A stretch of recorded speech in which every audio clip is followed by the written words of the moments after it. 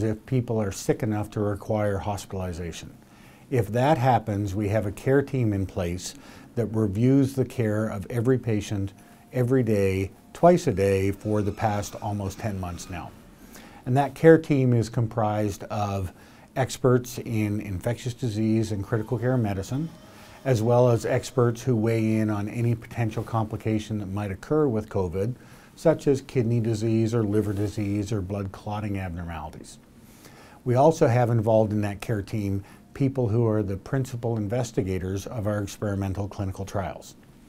At those meetings, there is a consensus-based approach to what the best care should be for each patient and whether or not they are eligible for clinical trials. And together that leads to a consensus-based recommendation, which is then brought to the primary treating physician who is in charge of treating that patient in the hospital, and a consensus-based decision is made on how to treat that individual patient. These meetings are held, again, every day, twice a day, to monitor the progress of these patients as they move forward. We haven't formally evaluated it yet, so we can't tell you that. But we do believe that with our increasing experience in taking care of patients, with the availability of new drugs that have been approved, and with our enhanced hospital capabilities, so we've opened up some new beds and some new units recently, we believe that our mortality rates today will be as favorable as, possibly better than, the mortality rates that we described in this paper. The intervention that I think has made a difference that Mayo has implemented, in addition to very broad and robust research or testing capabilities, is the remote monitoring.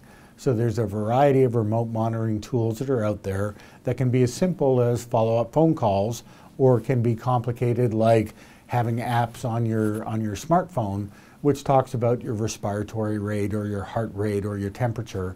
And all of those together, that close follow-up, may indicate when a patient should be admitted to a hospital, whereas many times these patients are resistant to come into hospital.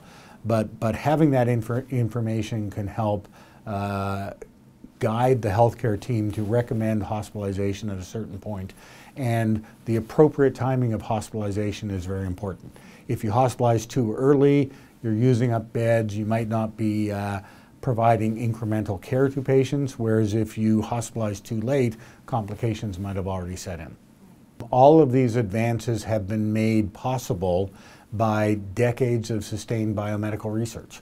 So our ability to respond to COVID has been remarkable. Within 10 months, we've been able to identify the virus, some drugs which work for it, many other drugs that are being tested, the ability to test and diagnose it, and now we're on the brink of having a vaccine. And all that speaks favorably to the decades of biomedical investment that has allowed these advances to occur so impressively rapidly.